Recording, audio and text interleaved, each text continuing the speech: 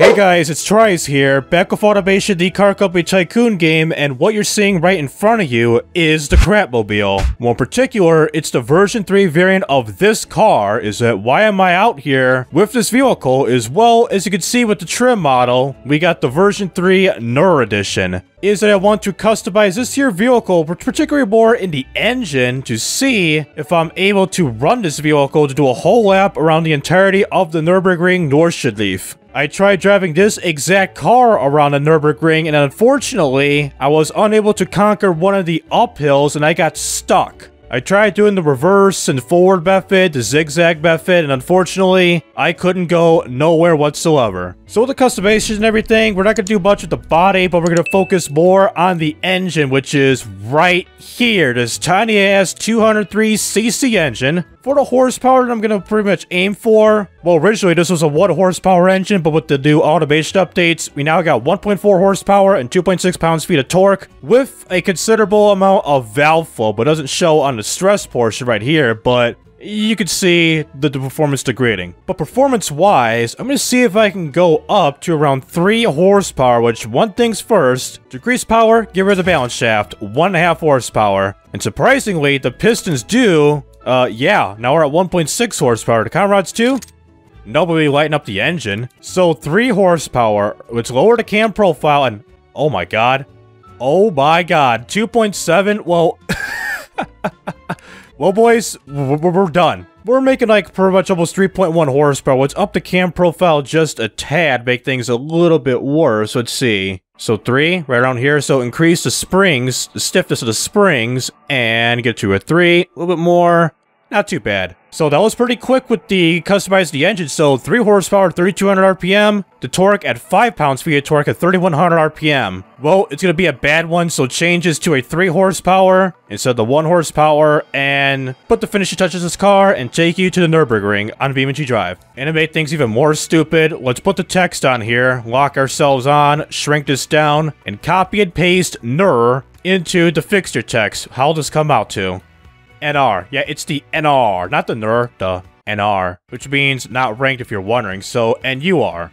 Perfect. Yeah, 0.25, put on a corner right around here-ish. Doesn't have to be perfect because, well, it's a Crapmobile. It's not perfect whatsoever. And with the top speed, what does it claim now? It's showing 18.4 miles an hour. Is that really true? Let's see. Go up because, well, it kind of sucks at top speed graph. Like, when things update, they don't really update as much compared to, like, the previous versions. Yeah, 18.4 miles an hour according to automation. Let's see what the times will give us on the automation test track. So, it's going to take a while to load. I'll just give you the overall times of automation and the airfield test track, aka the Top Gear test track, and see what the times are. So, this, 9 minutes, 3 seconds, 27 milliseconds at the automation track. The airfield, I'm guessing this is probably like a 4:53. Let's see, 4:53? 5:03, 10 seconds off. So anyways, let's export this vehicle to BeamNG.drive and see how this piece of crap Crapmobile V3 Nur edition will run with this 3 horsepower engine.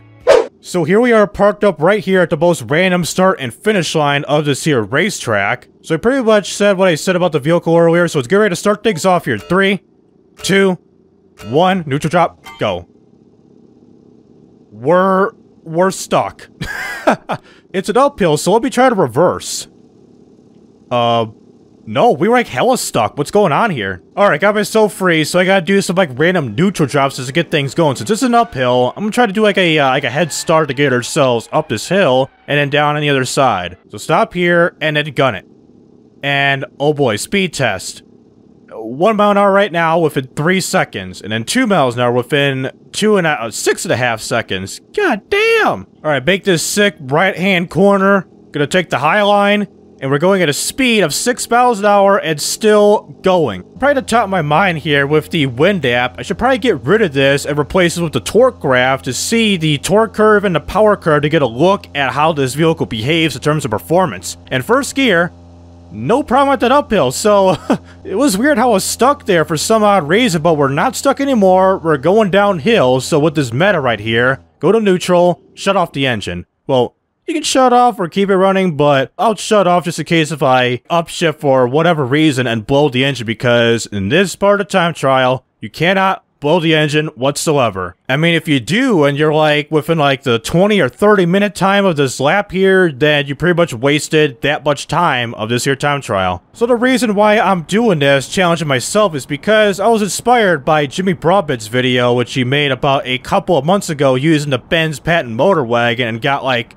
an hour and a half lap time going around the entirety of the track. Well, his vehicle was, of course, the first gas-powered car, like practical gas-powered car, the first three-wheeler. He pretty much got the worst vehicle of all time and raced around this track. But for me, I got the worst four-wheeler ever made, well, ever made in a video game, not in real life, to race the entirety of the Nürburgring. So we really slowed down here quite a bit. So we're going like at residential road speeds around 25 miles an hour as I make this left-hand bend. And we may have to start the vehicle up again sometime soon. Yeah, so go to first gear, get ready to start up around 14, so start up now. Go.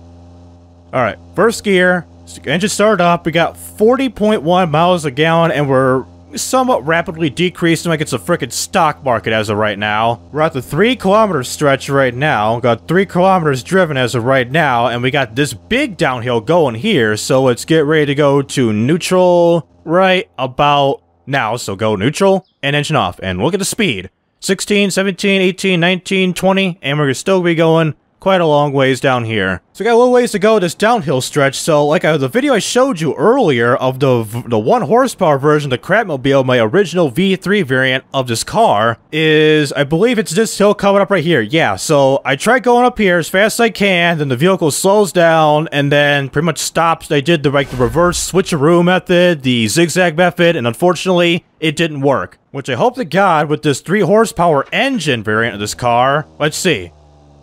We were going up pretty further than last time. I think I left, I think I was stuck, like, at that little arrow that says, whatever NE. And at N1, Simon N1. So I was around there last time. I think this is pretty much my personal best as of right now, so how will this behave? So, gonna reverse, and gun it. Keep going, and stop. So we're at the heart sign, the less than sign 3 mark, so let's see. Accelerate. Swing right, hard as I can, accelerate hard as I can, and stopped. And I did kind of notice, it seems like when you go in reverse and then gun it as fast as you can, it seems like you do get a little bit more speed compared to driving forwards. It seems like that's the reason why. Not really the reason why, but just my experience. If I had like a 4 or a 5 horsepower variant of this car, I believe I could probably conquer this hill in like 1 or 2 swings doing this. Like, it'll get up the hill, but it'll be a pain in the ass. But with this car, I want to have a balance between a pain in the ass and being crappy at the same time. I don't want to make myself too easy by making a very powerful engine of this car, like a 10 horsepower engine, like a freaking hot lap of this car. But that's not going to be the case with this video. Well, it's been like almost 7 minutes and I've been stuck at the same exact spot doing the pendulum effect, just going back and forth, back and forth, back and forth. I think 3 horsepower may not do the trick, so a 4 horsepower engine? Will that work out? So let's abandon this time trial and go back to automation. Alright, just edited the engine yet again and made a 4 horsepower variant. So we got ourselves 4 horsepower, 3,500 RPM, and a torque of a mildly suggestive 6.9 pounds-feet of torque at 2,400 RPM, and damn, it's a nice number. And the top speed, according to this bad boy, 27.4 miles an hour, so you should be in good shape in the Nürburgring again. So who cares about the times? Take you back to the Nürburgring with this crappy-ass car right now. So here we are back at the track with this vehicle, so we don't need another introduction to this time trial or this vehicle in general. So let's go ahead and start things off at 3, 2, 1, go. We're stuck again, really? Alright, here we go. So, first gear, look at this. No problem whatsoever. First gear and capped out. At around 13 miles an hour, much quicker than the 3 horsepower variant. Give credit to that. What if I go to second gear? Will I considerably, what the hell is that noise? The engine's like kind of messed up of it here. So second gear, you'll slow down considerably. So I pretty much went over this again like you seen earlier. So go to neutral, turn the engine off, and get you back to that hill that I was having trouble at earlier in the video. Coming up at the hill again, so this checkpoint we got is a 3 minutes, 52 seconds, 935 milliseconds. So let's go to first gear and start the vehicle up right about now, and accelerate, and get ready to do the old pendulum swing type of ordeal. Let's see, 7 miles an hour, 6, 5, 4, 3, 2, 1, stop. Right at the outie ring, so let's go to reverse, steer all the way, and go. Steer as we go. Have a speed of... Watch out. Alright, we just got a little sliver of uphill to go, going backwards up in here at a constant speed of 2 miles an hour. I mean, it's just a little bit of uphill. We should probably increase speeds. Pay attention to the RPM. We're at a constant, like, okay, 3 miles an hour, so... I guess we have to do the run in reverse, maybe? 5 miles an hour, so we're coming up to some flat land, and we're on a hill. There's like a few swings, and we're good to go. Unlike the 3 horsepower version of this car, we couldn't do that. We were stuck at near top part of the hill. So imagine you're on the Nürburgring, just driving around as so, but it's going to be the tourist variant of the track, not the full-blown variant, the 20.8 kilometer version. Well, the tourist version is like 19.1 kilometers because it doesn't include the entirety of that straight road near the end of the course. Like, imagine they allowed this type of vehicle to drive on the track, and you got like one car blowing by me at like 70 miles an hour, and this guy at like 80 miles an hour, and you got me driving at 13 miles an hour. Just imagine the dedication, the sheer dedication of somebody doing something like this. Imagine me in real life. Kind of like a Top Gear, the Pain del Chocolate or whatever, that pedal-powered Porsche that they did in Top Gear. Was it powered by James or somebody else? Which that vehicle had the worst performing time, like charted time, at the Top Gear test track of like 12 or 15 minutes or something like that. Unlike this vehicle, which I'm guessing lap time probably like an hour 5, hour 10 minutes. You probably got a glance at the thumbnail saying it took me over an hour to do this. Alright, we got a downhill. And we're increasing speed, so good. Let's see how fast we're going to go down here, which I believe is going to be quite a bit of downhill, pretty majority of like this portion of the track. Even though what is interesting about this track, just to pop this in, like if you look at the graffiti on the track and everything, like there's some parts of the graffiti like it's been repeated throughout the entirety of the track. Like you'll probably see that from like whatever, that 4 kilometer stretch, you'll see it again at like the 7 or the 10 kilometer part of the road, the track. Look at that, 50 miles an hour. We're about to go highway speeds on this downhill stretch. So how fast are we going? 58 miles an hour. We're gonna get like highway speeds. Look at 60 miles an hour. So, if that'd be kilometers, well, right now, I'm at 100 kilometers, 62 miles an hour. So, 62 or 100 kilometers is the best speed we got as of right now. And also to throw this out, why am I having troubles with the textures on here? Even though I checked out the world editor by hitting F11 the world editor, there's really no textures or no missing textures that you could find to, like, fix, like, the fences and everything. I tried doing that, but since there's no textures available for like this sign here, or the fences to my left, this metal fence, like, I couldn't do nothing about that. Eat my shorts. Yeah, I agree. Eat my shorts, dude. And also what just hit me with this straightaway right here, like this portion of track is, I don't know if I told you this, but back in like 2015 or 16, something like that, well, I mentioned the Detroit Auto Show, the NIIAS, I believe the initialization for the Detroit Auto Show is that in the Dodge section, there was a Dodge Viper, the final generation model of that car, and there was a driving simulator where you could drive the Dodge Viper around a Nürburgring, but you're on a time limit, which at the top of my mind, I think the time limit was like a 3-minute time, and right around here, like this exact corner, was the pretty much the final stretch I took before time expired. I wiped out like a few times. Like I hit the wall, overcorrected, or that little bend back there where you go up that uphill and that little like S corner is where I wiped out. And I wiped out, but took it way too fast and went up on the grass and hastily went back on the tarmac. I mean, it was pretty of a cool experience having, well, a full-size real car on a Nürburgring racetrack, but what was kind of interesting with how they had it laid out is once you, like, if you crash out, and if you were to turn around, there's no reverse gear. If you were to reverse, they had to reset you back at the start and finish line. You can't reverse. And speaking of those people, when I was waiting in line for like a good, I think 45 minutes to get in the driver's seat of that Dodge Viper, I mean, everyone was doing horrible driving, and we got a big-ass bend. Brake? Deja vu? Okay, first time in the brakes right there. So I was about to say, people driving on the Nürburgring with that car, they boasted horrible. Like, they were driving everything, and they were, like, just oversteering. Like, they were driving way too fast, and took a corner and oversteered or understeered, hit the wall banging around multiple times, and it was just bad for those people. But for me, I wiped out a few times, but I didn't, like, whatever, go up to the wall and had to be reset, nothing like that. Just a couple bangs, couple dents, but nothing major. But that was the first time of me using a driving simulator, and that was me before I became a licensed driver, and we got a big uphill. Start the engine.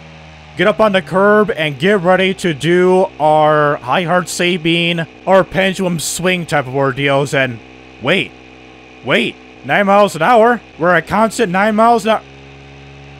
We don't have to. Okay, I am really liking this car already, so I'm thinking now of how good this car performs. You don't have to do a lot of like those pendulum swings or whatever. I'm thinking lap time, like probably exactly 1 hour. 1 hour will be our lap time. And according to the sign, we are at the 11-kilometer stretch right here, this checkpoint, and of a checkpoint time of 18 minutes, 57 seconds, 789 milliseconds. We're not even halfway there in terms of time, so bear with me on this one, folks. It showed we're at 11 kilometers as of right now, so is that really the halfway point? Because the carousel is like the 13 or the 14 kilometer point. So it's usually the carousel that's like the 60-65% mark of this track, I believe. I don't know if it's me or the 4 horsepower variant of this car is much louder. And real quick, what is this corner right here? We got the Kesselchen, right? And no materials. Again, how do I fix this on the Nürburgring PBR update of this map? Is it because I got some textures that's like flat out missing while downloading the file or something? Or I have to like really search the world editor and just like install the texture, but locate the correct texture to get rid of the no materials? Like right here, the little orange fence right here. That should be orange. That should be like a silvery color. What type of road is that on the left? Is that like a service access road or something? And how about this right here? Is it supposed to be like a parking lot or something? I haven't really paid attention to much like the outside details of the entire stretch of the Nürburgring. I know at the final straightaway, there's like a couple of bridges and tunnels that leads you to like a village or something like that. And hey look, it's the RIP E36 car again. And Eat My Shorts and the whatever 2010 type of graffiti on the ground. What, is this like the 6th time seeing that or something? It's like Assetto Corsa, which the bot author, they say his name Kirby guy, which ported the track from Assetto Corsa and put this in this game. And Assetto Corsa, they just pretty much just copy and pasted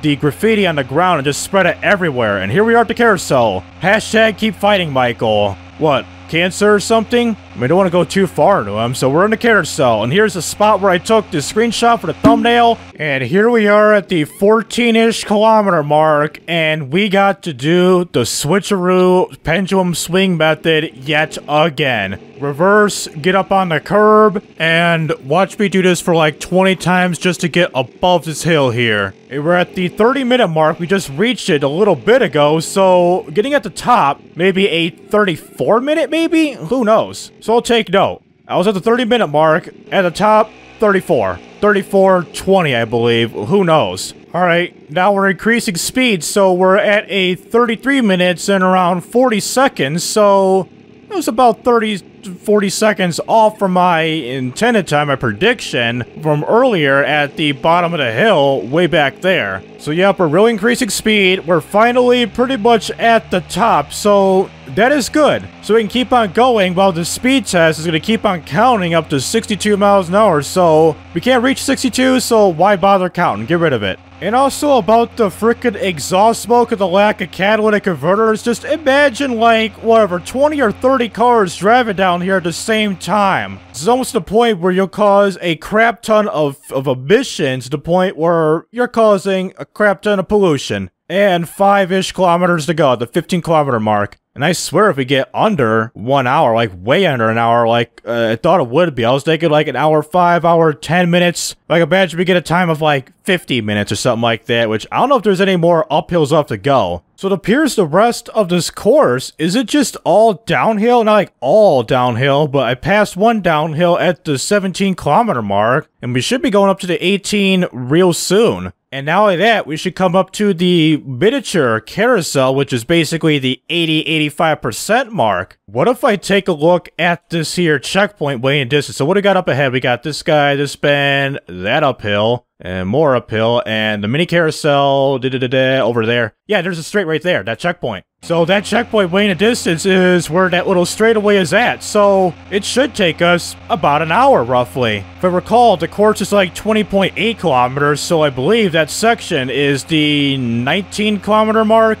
I'll find out sooner or later as I pay attention to these road signs to my right. Alright, here we go at the miniature carousel. Get on the white marker or the white portion of concrete, because why not stay on the white line or the white rectangular bar thingamajig of the concrete and slap ourselves back on. Bang. If you want a race car, then you'll really be bottoming it out, going from the white concrete to the blacktop concrete. VW. Nice decal. VW. Nice decal again. They literally copy and pasted two Volkswagen frickin' logos like, what, 200 feet away from one another. Damn, so of course, these boys lazy. And we're at 19 kilometers. We're really making record time. Oh wow. 43 minutes, and we got the infamous straightaway right here. So, it could be a 50-minute lap time. I can't believe it's taken me this quick to go around the Nürburgring. I thought it'll be like a 1 hour over rev risk.